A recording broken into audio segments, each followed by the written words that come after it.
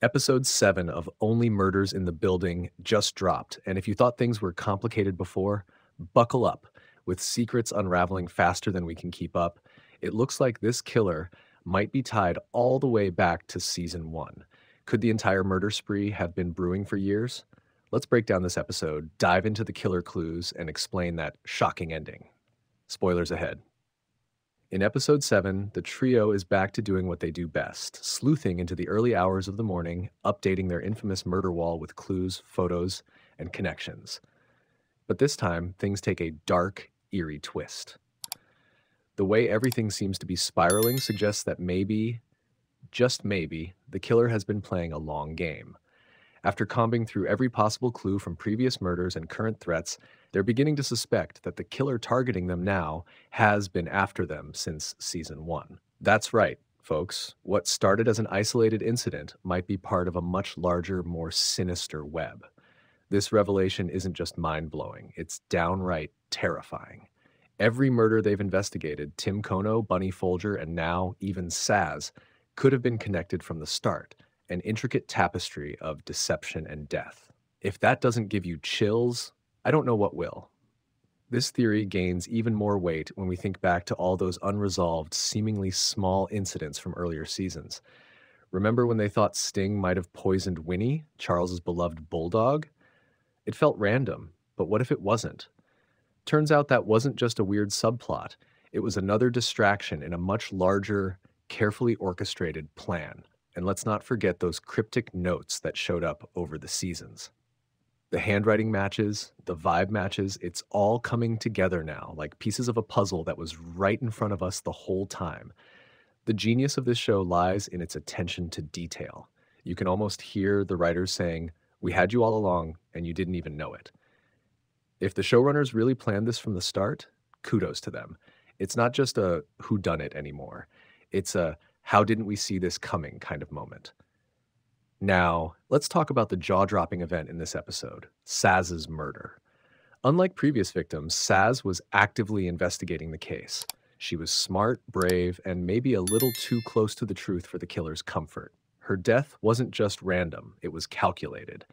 And the note on her desk, "Sick pup," is more than just a taunt. It's a chilling callback to Winnie's poisoning, a signal that this killer has been observing, waiting for the right moment to strike.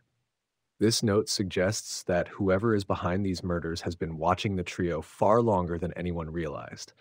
Could Saz have been under surveillance, just waiting for the perfect moment to be taken out? But the mystery deepens with the Westies, the gang across the street. These guys have flown under the radar for a while, but now they're being thrust into the spotlight. Rudy and Vince, two members of the gang, seem like low-level thugs, but their recent actions raise some serious questions. They're caught on CCTV cashing checks in Dudov's name, despite him being dead. This is major. Could they be tied into a murder cover-up? Or could they be another red herring cleverly planted by the writers to throw us off the scent? Deeper dive, as the episode progresses, a new theme emerges: doubles, lookalikes, and mistaken identities. This season loves playing with the idea that things and people aren't always what they seem, and Loretta's revelation only adds fuel to that fire. She confesses that her stand-in, not her, was the one who rejected Oliver's proposal over the phone. Can you imagine? Oliver has been heartbroken, thinking Loretta didn't love him back, when in fact it was all one big misunderstanding. That's the beauty of this show. It can pivot from high-stakes murder to laugh-out-loud moments with the flick of a scene. But beyond the romance and comedy, doubles and misidentifications have darker implications. Could this concept tie into the overarching mystery? What if someone's been impersonating another character? Or worse, what if one of the trio isn't who we think they are? It's a theme that's been teased before, but in episode 7, it feels more deliberate, more pointed. Could a doppelganger be lurking in the shadows?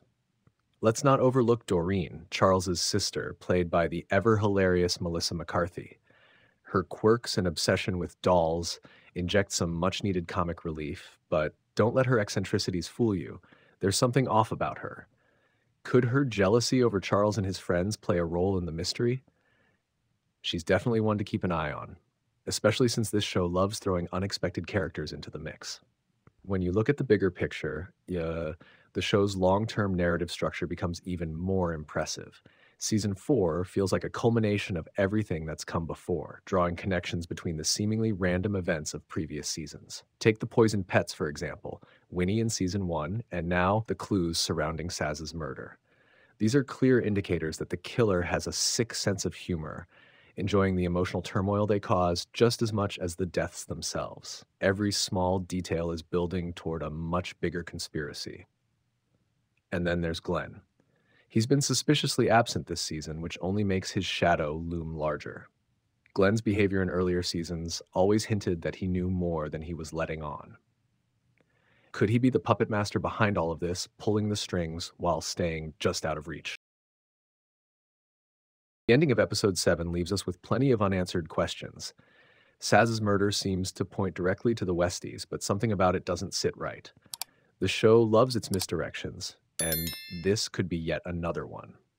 Then there's the photo found in Vince's apartment that eerily resembles Saz. Was Vince stalking her?